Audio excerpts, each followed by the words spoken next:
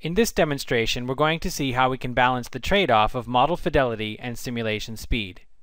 We're designing an electromechanical actuator with current and speed control. Our current design tracks the reference signal very well.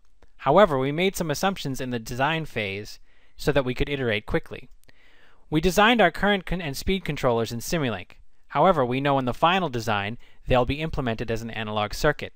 We would like to test this in simulation. We have been driving our motor with an averaged voltage. However, we know in the final design it will be driven with pulse width modulation. We would like to test the effects of both of these in simulation. We'll do this using SimElectronics. With SimElectronics, we can implement the controller as an analog circuit, and then test this, comparing it to the original design to see what effect this has. We can also easily configure the model to use a pulse width modulated voltage to drive the motor.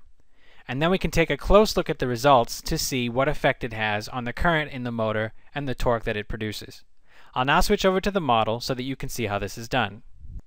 Here is the model that we're working with.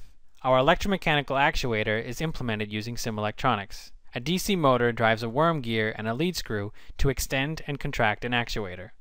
Our control system has been implemented using Simulink so that we could use the control design tools. And when we run the simulation, we can see that it tracks the reference signal very well. We would like to see how this will perform when we implement it as the final analog circuit. So we can easily configure this to use the analog circuit. Now when we look inside the control system, we can see that we have band-limited op-amps, resistors, and other analog components. What we'll do is we'll use a MATLAB script to configure this simulation and test both variants. So first we'll run it using the Simulink version of the control system, and then the script will reconfigure the model and run it using the analog circuit. On this plot we can see how the two compare. There are some differences between these two implementations, so we may need to redesign our control system to accommodate for the effects of the analog circuit. Currently our motor is being driven in averaged mode, where we apply an average voltage to the DC motor. We know in the final design it will be driven with a pulse width modulation. So we can configure our H-bridge and PWM driver to generate a PWM signal. Now you can see that we are simulating with pulse width modulation.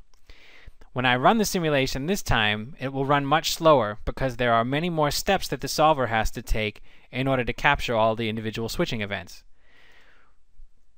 I'll show you a plot generated from the data that came from the model, and we can see that the green line represents the average results. They're very close to the results from pulse width modulation, but we can see that there are differences in the current that is produced and then the torque that the motor would produce. This is something we would want to test in simulation to see that there wouldn't be any unnecessary vibrations due to the pulse width modulation.